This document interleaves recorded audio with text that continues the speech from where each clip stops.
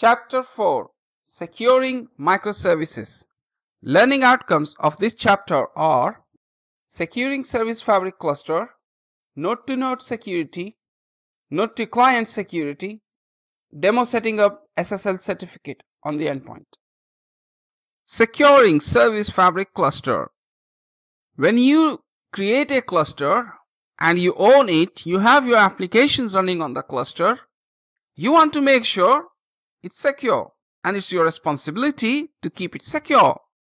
There are two major levels of security when you manage a Service Fabric cluster. Node-to-node security.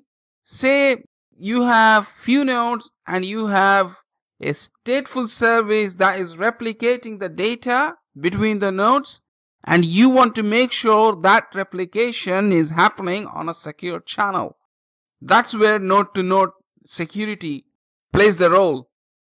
And then there is a client-to-node security. So you have administrative plane where you are managing your cluster. You're looking after the nodes, you're looking after the application health, and you want to make sure that that information from your client to your node is happening on the secure channel. Yeah. So these are two major security levels. And the third one is you want to protect your application that has a web endpoint, and you can protect it with SSL certificate as well.